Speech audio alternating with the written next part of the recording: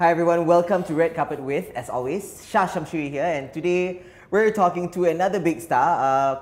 I love mentioning this on the show because before this, I've had a guest from the Philippines, Malaysia of course, Indonesia not yet, Singaporeans, I've got a few already. I think I've got 2 Singaporeans or 3 Singaporeans so far. This is my latest Singaporean star. We're talking to the latest reigning Singapore idol, as he puts it, Sezairi Sezali. Hi.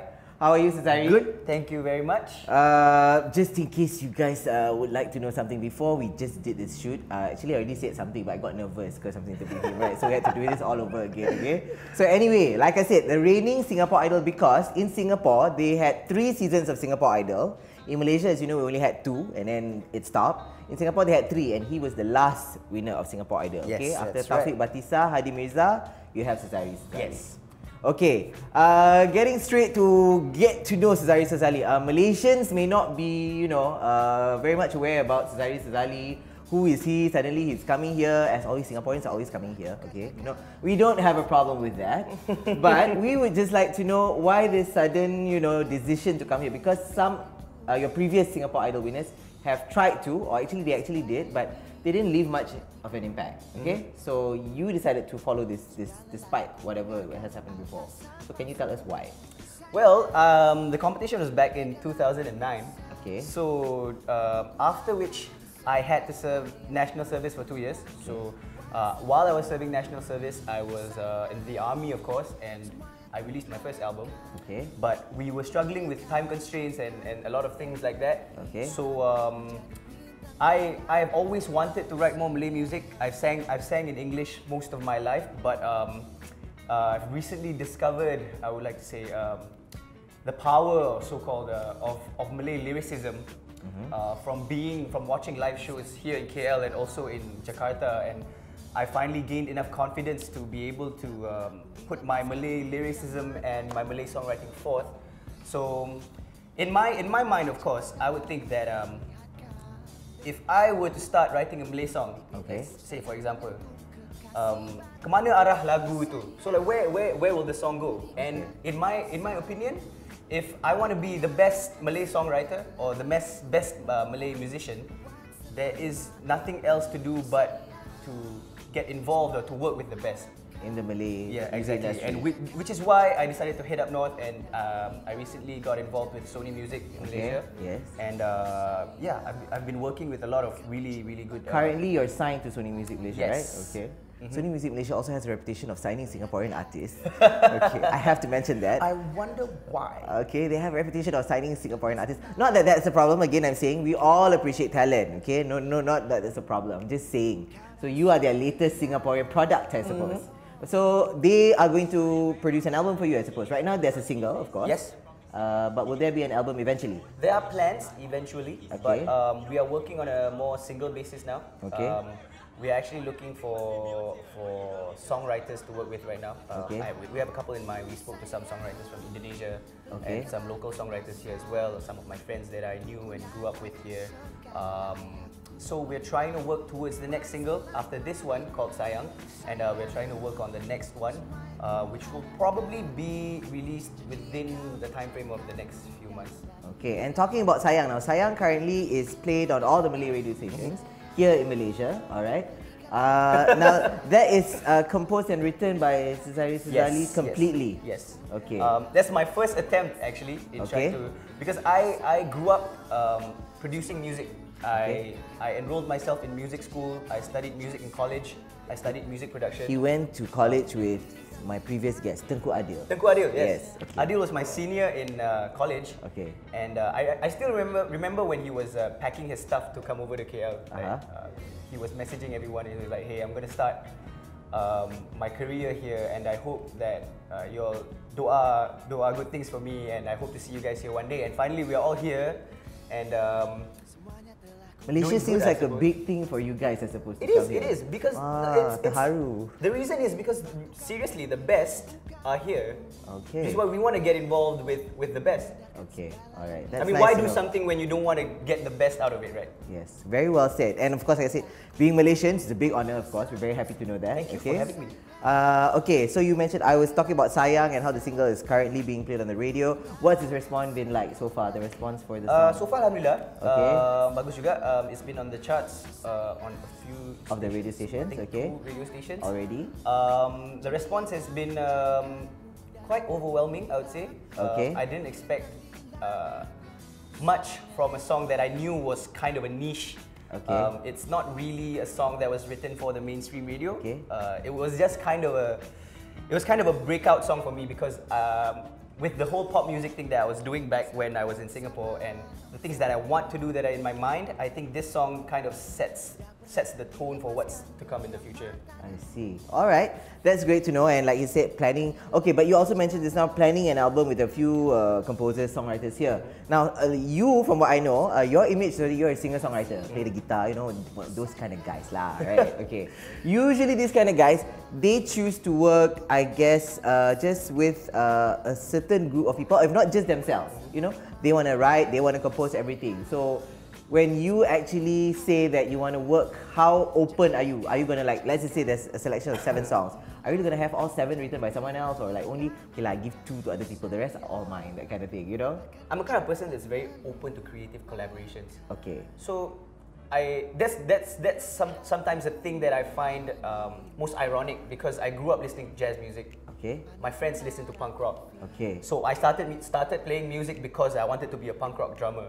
So I played in a punk rock band for 3 years, and then I started listening to jazz again. Then when I went to school, everybody was listening to R&B and hip hop, and the people that I hung out with all listened to hip hop. So I was thrown around several different places, and when I wanted to sing a song, I had a guitar. So in my mind, I had to sing this type of song. I had to be like singer-songwriter. But as the years went by, I'm like, why can't I sing R&B and play guitar? Why can't I do all these types of different things without having to be stereotyped as, hey, he's the guy who plays guitar, he's the acoustic guy or whatever.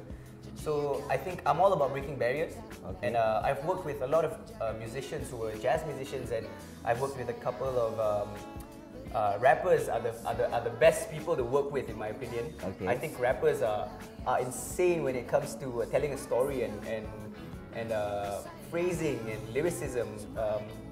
I'm very open to working with even people who don't play instruments, even people who just sit in their bedroom and produce all types of sounds. I'm open to traditional music. Even I have a thing for things that are not common or I would say mainstream. Okay, maybe. all right. We get that. I think it's kind of very well explained already. But anyway, we're going to take a short break, Red Carpet with Sezairi Sezali. We'll be right back with more questions to ask, so stay tuned, don't go away. I'm going to Graceland, Memphis, Tennessee, and I'm going to Graceland. Tall boys and pilgrims with families, and we are going to Graceland. Get around, generation, dancing through the awful cold. Talking about my generation, yeah, I hope I die before I get old. Talking about my generation, it's my generation, baby.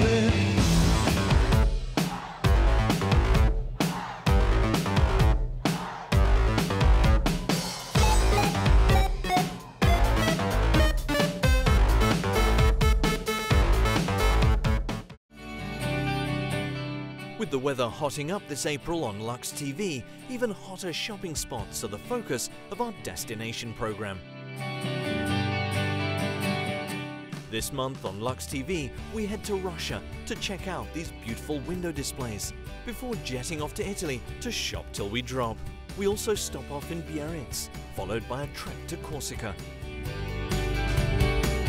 With Destination, Lux TV brings you a range of new ideas for exotic tourist resorts every day of the week. The program features the most luxurious spas and hotels, not forgetting the very latest in fashion and cars. explore new countries and traditions on a long, exciting adventure, or even just a short city break. Destination is broadcast every day on Lux TV. Lux TV, your luxury channel. The Ultimate Sports Survival Guide, Monday to Thursday, 9 p.m. Welcome to the Ultimate Survival Guide.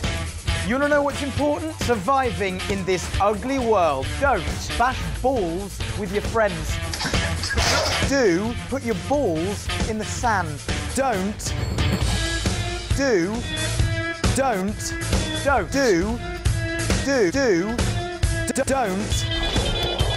And remember, if it looks stupid, it is stupid. Oh! Seriously, know your limits. To escape sports' hidden pitfalls, listen to Will and follow his tips. The Ultimate Sports Survival Guide, your brand new show just for fun. Monday to Thursday, 9 p.m. on Trace Sports Stars.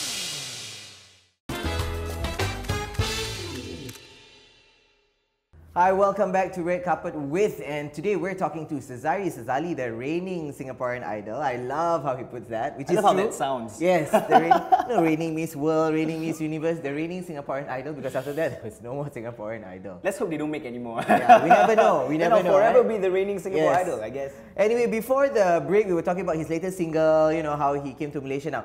Here's one thing, I've interviewed him earlier. I wrote an article about him actually. You guys may not know that his first song, when he told us, it was actually Isabella, right? Yeah. How old were you at that time actually? Oh man, I could barely even talk. If I remember correctly, my parents were saying that it might have been my first few words. The neighbors used to call me Isabella. Because So they don't remember my name. Ni yang budak Isabella ni eh. So they always call me Isabella because I was singing it when I was really, really young, even before I could make up full sentences. so you kept seeing the song on TV or something, I suppose, or you heard it on the radio. It was on radio all the time. So I guess after after Isabella, I was called Fiona because I kept singing For You to Seize Fiona, and that was like people started calling me song names. Okay, but at that time, were you already living in Singapore? Because from what I know, you've got Malaysian heritage actually. Yes, Your parents are... my grandparents are Malaysian. Dua-dua orang Johor, and then my grandfather on my mother's side is from Indonesia. So my mother's family is from Indonesia. My father's family is from Malaysia. Okay. And my parents met in Singapore. Oh. So I would say that I'm like in between. Okay, this is the product. Yeah. This is the product. Just met in between. Okay, so alright, so Isabella, like I said, your first few words were Isabella. Yeah. A lot of Singaporeans also like Amy Search, that I know for a Yeah, fact. of course, You of guys course. love Amy Legend. Search, right? Okay. And then from there, this has progressed, and now Sayang is here and everything. Okay, from the whole Malaysia, Singapore, the latest thing is this World Cup thing. There's the latest thing. I was informed that Sezairi Sezali, Alif Sata, Judika, and Ricky Martin collaborated in a song. Yeah. Could you please tell us about this? Oh, we were recently just in Jakarta for the press conference. I got approached to do the song as a collaboration for the World Cup album, and the song is called Vida. It's basically a project called the Super Song Project, in which out of 2,000 songs from all over the world, all the songwriters sent in the songs, and this song was chosen, and it was chosen to be sung by Ricky Martin. So there's an English version that Ricky sang, and they thought that it would be very apt that they would do an Asian version.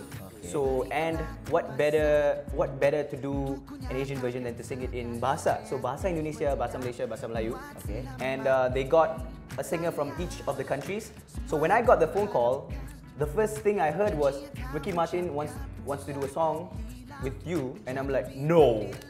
No way. It's like, no way that that's ever gonna happen. But as time progressed, we found out that it was actually going to happen.